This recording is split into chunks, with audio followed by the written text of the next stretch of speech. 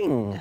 Is that you? We'll see. We'll see. I mean, we're heading into March, so we are going to start to make these temperatures a little bit more common, but it is nice to see for Friday, Saturday, Sunday that we are going to be trending in a positive direction for our temperatures, and you're going to hear a lot of dripping off of the rooftops. You're going to hear and see a lot of snow melt here, not only today. I mean, the snow is melting out there right now because our temperature is above the freezing mark, but especially Friday, Saturday, and Sunday with some sunshine. And those temperatures, again, trending towards 50 degrees by Sunday. That would be the first 50-degree day we've had in 2021.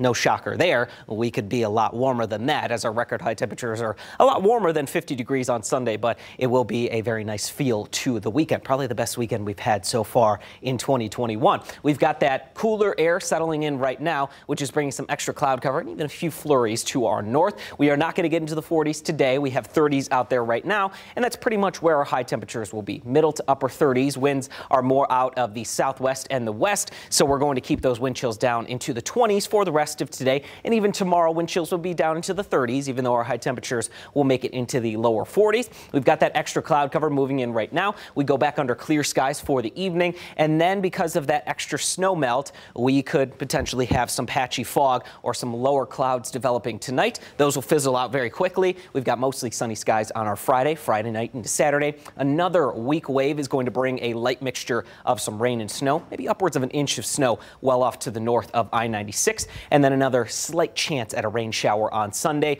but the majority of the weekend will be dry. So the only real snow chance that we have for Friday night into Saturday will be well off to the north of I-96, particularly in Oceana, Newaygo, Mecosta counties, and maybe far northern sections of Montcalm and Muskegon County. Everyone else will remain as plainly rain, and then we're going to see us getting back into the sunshine for the afternoon, evening on our Saturday to push our temperatures well into the 40s.